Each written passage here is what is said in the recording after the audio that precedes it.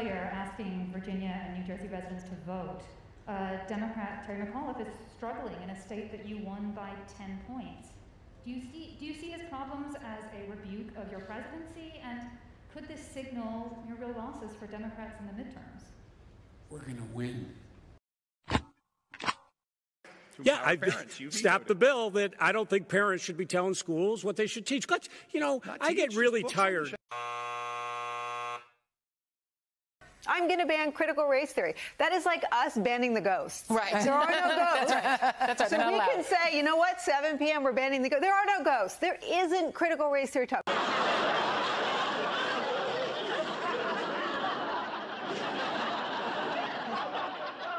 Hey, welcome in.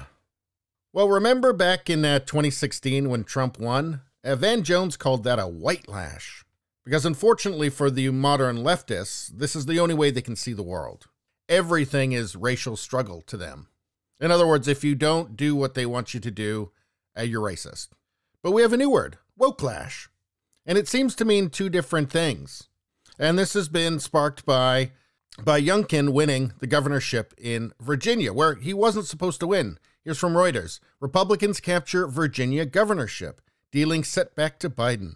Youngkin was supposed to lose there. He was not supposed to win. That was supposed to be very safe for McAuliffe.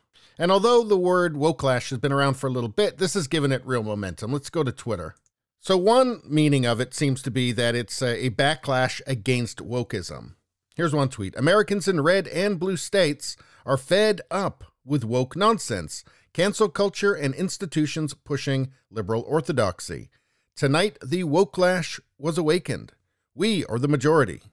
Here's this. Matt Schlapp to Newsmax. Youngkin win was a WOKELASH. Quote, I would say tonight is about a revolt from parents, mums, and dads who say, you know, I was okay with this idea of taking care of people, have a social safety net, compassion, being open to immigration and stuff, but I'm not okay with them destroying my kids and propagandizing them and destroying the economy and saying America is a crappy country. I mean, I don't know why they thought this woke politics would be popular, but there was a WOKELASH tonight. So clearly meaning it's a backlash against wokeism. So great, I'm all for that. I'm horrified by their crackpot racial theories and gender Marxism. So good, I'm happy for that. But the other thing that I'm also happy for is the other way that it's being used. And that is the backlash by the woke against things they don't like happening.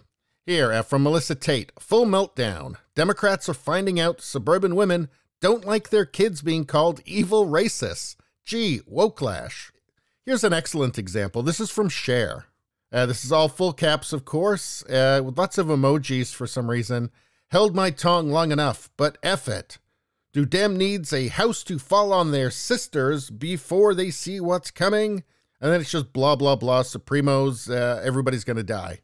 And above it, the WOKELASH already have the liberals losing their minds. So this would be an example of WOKELASH from a woke person. Basically just the hysterical response that woke people have to, again, anything they don't like. How about this? Jamel Hill, formerly of ESPN. It's not the messaging, folks. This country simply loves white supremacy. Yeah, so that's not hysterical wokeness at all. Not at all. White supremacy is indefatigable. The truth is both personal and political this week. Long way of saying, I'm tired. No, you're just dumb. This one isn't crazy. White women voters are foot soldiers of white supremacist patriarchy. You know, I've said it before, I'm going to say it right now. Please go and live in Saudi Arabia for a year or two. Please. Then come back and you can start tweeting again. In their majority, they voted GOP long before Trump because they benefit from white supremacy and they undergird right-wing populism as voters and candidates.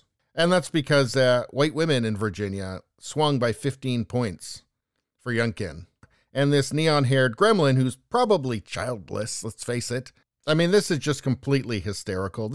I would call this a WOKELASH, if we're using it in that sense. Here's Dean Obadala, who's just a dreadful human being as far as I can tell. Dear media, Republican voters are not excited by the issue of education. Republican voters are excited by the issue of white supremacy. These people are out of their frickin' minds. I think it's because they just don't have anything else. I mean, look at the state of the United States right now under Biden. I mean, maybe inflation also has something to do with it. Maybe crime has something to do with it.